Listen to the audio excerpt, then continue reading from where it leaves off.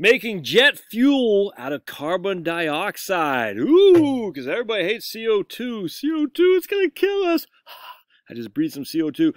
I'm going to die. This is from phys.org. Oh, we're going to be saved from the evil CO2, the fertilizer for green plants. But okay, let's read this. All right, so let's see. A team of researchers affiliated with several institutions in the UK and Saudi Arabia have developed a way to produce jet fuel using carbon dioxide as a main ingredient. In their paper published in the journal Nature Communications, the group describes their process and its efficiency.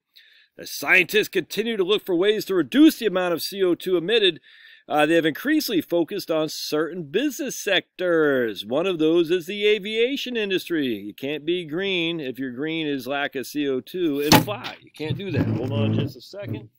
All right. Oops. I should have hurt myself. So let's keep reading here. Let's see. Oh, yeah. The aviation industry, which accounts for approximately 12% of transportation-related CO2 emissions. Remember, transportation isn't the whole sector either. It's just one part of, we got all kinds of different sectors. Electricity, transportation, agriculture.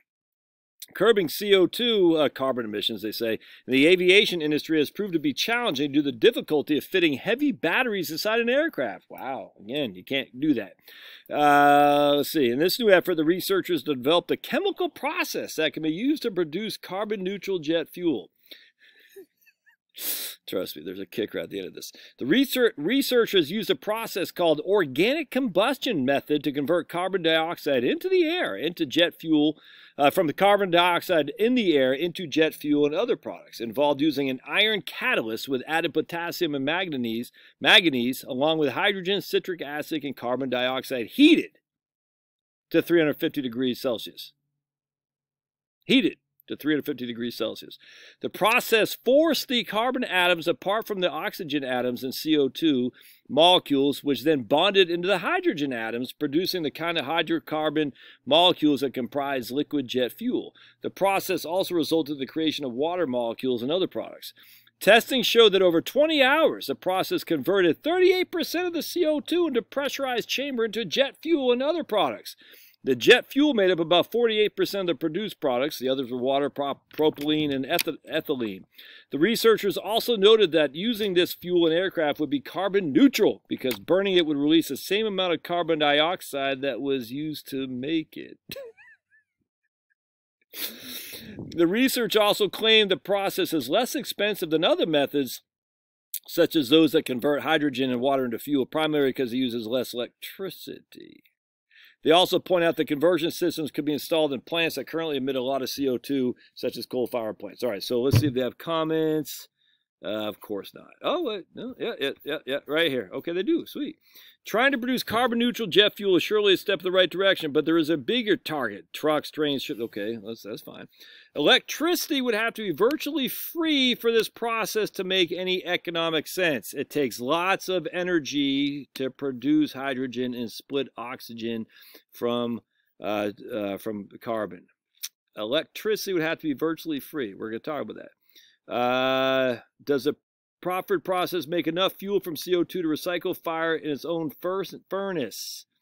Does the process make enough fuel from CO2 to recycle fire its own furnace? Interesting.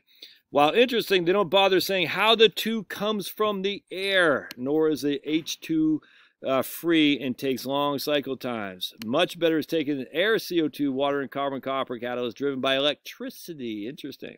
All right, so you want to pay $2,000 for a flight from New York to Miami? Go ahead, make fuel out of CO2.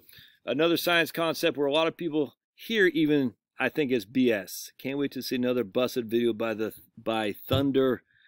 I gotta watch this guy. Thunderfoot? Okay. I'll have to watch that. All right. So let's take a look. What's the problem here? I hope you read where we say we're going to talk about, oh, right here. It involved using an iron catalyst with added potassium, manganese, along with hydrogen, citric acid, and carbon dioxide heated to 350 degrees Celsius. How do you heat it? All right, let's take a look here. All right, so we have lots of different articles on this thing all over the place, like my man Howard Hayden says. The idea has been repeated with robotic efficiency in Forbes, a bunch of other places, Science News for students, MSN, Popular Mechanics, Physics, Chemical and Engineering News, Wired.com, many others. Let's take a look here. I want to see what we got. So we're going to say, what's this? Making jet fuel into carbon dioxide. And I try to find it on the DOI, but apparently the DOI website, Department of Interior, did not work for me. So let's see. Making jet fuel. Fizz. Forbes, the right there. Lifeboat, Unilad, IB Times, Science Alert, Wired. The same thing, man. Fuel out of CO2. All right, let's read what my man Howard Hayden says. A catalyst enables a chemical process to happen faster, but does not otherwise contribute chemically.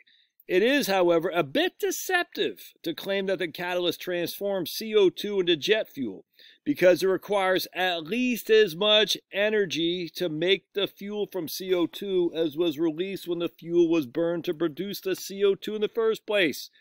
Not a single article I looked at, including the original, made note of that fact. That would require them to understand the grade school concept of conservation of energy. Of course, the cause of all climate change maladies, CO2, must be used for justification. Centuries into the future, when natural gas and other fuels become too expensive to retrieve, this process may become practical if powered by nuclear, because you need electricity. You got to heat it, man. Where's the heat come from? So I was looking up the DOI article from T. Zhao, O.A. Mac-A, transforming carbon dioxide into jet fuel using an organic combustion synthesized catalyst. But I couldn't find it, so it's interesting, and I'm not sure what that was about. So let me try to find that again, because I want to see, did they take it down? Because it's doi.org. Let's see what we come up with. This physics stuff is a PDF, but how come? It's weird, man. So let's all right, we got transforming carbon. Transform carbon dioxide into jet fuel. I'm sure it's the Department of Interior, because I have the there. Let's take a look at this here. Yeah, there it is, right here. So I'll put a link in the show notes if y'all want to read this. Woo! That smells good. Got some smoking going on there.